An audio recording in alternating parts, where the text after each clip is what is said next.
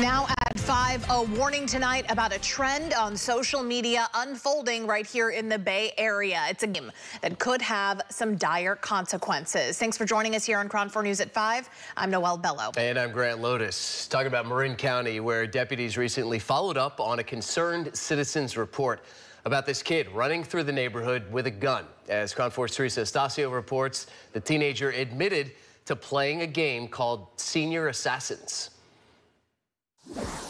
KRON 4 News obtained these snapshots from a deputy's body-worn camera of a replica gun recovered by Marin County Sheriffs on Tuesday. A spokesperson says that deputies pulled over the teen with friends after an Uber driver had reported seeing what he thought was a teen running through a neighborhood holding a real weapon. Yeah, they just called it the Assassin Challenge or game, and it's common for seniors to play kind of in this time frame of the year. It definitely, according to their accounts, was something that they knew could be risky or people could be concerned about. So they were trying to be smart about it. But running through residential neighborhoods and hiding behind trees is not really a smart way to go about doing that.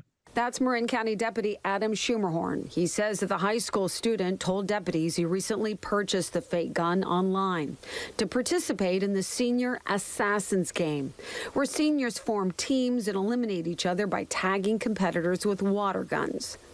It was similar in size as well as shape and markings of a real gun. So although kids want to have fun and they want to do silly pranks and do things like that many of us had done in that senior year of our own youths, this is something that definitely has some serious ramifications. Last month, after a teen was sighted on a Marin bike path with another fake gun, principals at Marin County High School sent out emails to parents warning them about the game and consequences of getting caught.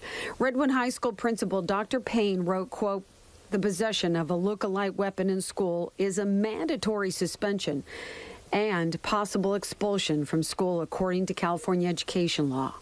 In this particular incident, the subject that was contacted had recently turned 18 years old. He was aware that what he had looked very realistic and admitted to purchasing another one online that looked less realistic. Marin County Sheriff's Office put on their social media site the circumstances surrounding the teen and the realistic-looking gun as a message for all. My hope is that parents will see this and have conversations with their children, be cognizant about the types of items that they're leaving the house with or that they're even purchasing. In Marin County, Teresa Estacio, KRON 4 News.